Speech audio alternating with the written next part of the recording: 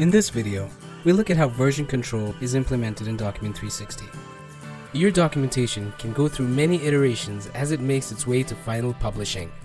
Version control in Document 360 helps you keep track of the changes made to articles as you build your knowledge base.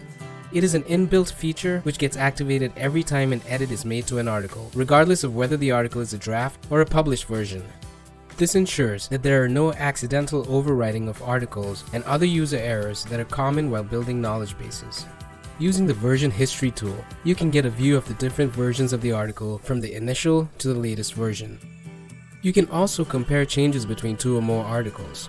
For example, let's select these two articles and click on View Difference. We can see what we added and deleted by using the green and red color highlights.